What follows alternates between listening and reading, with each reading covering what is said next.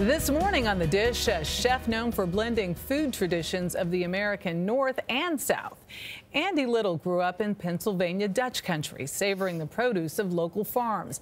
After first aiming for a career in classical music, he started supporting himself with restaurant work and grew inspired to become a chef. So he headed off to the prestigious Culinary Institute of America and started his career. 5 years ago, he became executive chef and partner at Josephine in Nashville, where Pennsylvania Dutch and Southern hospitality meld together for a unique and much honored cuisine. Chef Andy Little, good morning. Welcome to The Dish. Good morning. Thanks for having me. Tell us about this Nashville table. So let's start with a cocktail.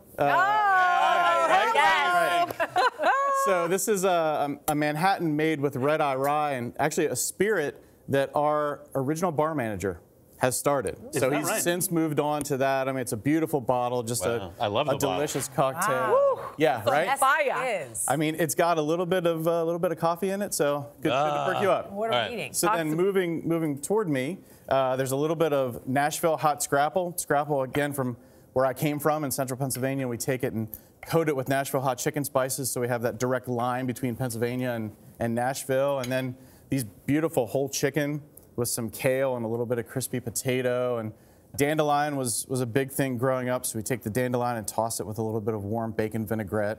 A mushroom pot pie, which is just amazing, totally vegetarian. We smoke the mushrooms a little bit, so a lot of times people think that you snuck bacon in there a little bit, which we would like to do, but entirely vegetarian. I'm happy to hear that. And then finishing with a little strawberry and rhubarb crisp, crossing our fingers and hoping spring comes a little sooner. Well, we heard some of your story, obviously, in getting to you. You say you went from tuba to tenderloin. Sure, yeah. You really had this idea you were going to have music as a career. Why did that not happen for you? I think I just got to a point where I really enjoyed the work of it. I really enjoyed going in and achieving something, but I'm not sure that I really enjoyed the music part of it. And there were people who just loved going in and sitting in the music library and listening to classical music. And that wasn't me. I would rather be. You almost got a job in a symphony, but you said then you kind of, changing gears, you kind of faced your first real adult decision. Yeah, first real adult decision for sure. I just knew that I didn't love it, and I knew that I had to do something else. And being in my 20s, something else was, I'm not sure what that's going to be. That had to be scary. That had to be terrifying for you. You know, well, both of my parents are teachers, and so I went back to school and thought, well, I'm just going to be a teacher too and do the family business. And in order to pay for that, I started to work in restaurants. Wow. And you know, there's this great sense of community and teamwork in restaurants. And being a musician, I was already working nights, I was already working weekends and holidays, and so the pace and timing of it all worked out well for me. And that led you to the CIA. It did.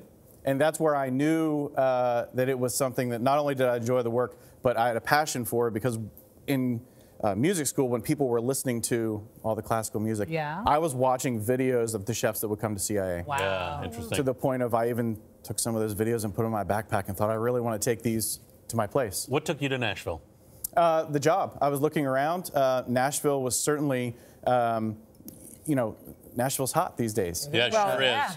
An incredible food scene. Yeah, so, you know, I love music, all kinds of music, so the rock and roll and country and everything, and just the creative energy that Nashville has, and also the, you know, the growing economy and business was just, there's something special about Nashville. We get to eat this right now. What do you want diners to experience from sort of this coming together of foods that you have? You know, so we're actually, you know, we've got all of this food here. The one thing that is really important to me, though, is that the entire dining situation makes sense. So you go in and you have this great food, but you also have a wonderful service experience, and you leave the restaurant feeling better than you did when you came in. We will have you sign our dish. If you could have this meal with anyone, past or present, who would it be? So I'm a lucky guy. My parents just moved to Nashville. Oh, excellent. Oh, that's great. I get to work with my wife every day, and every day at 3:30 I sit down with the best restaurant team and have a meal. So I'll be a little self-indulgent. I'd say I'd like to do this with Bruce Springsteen. That's great.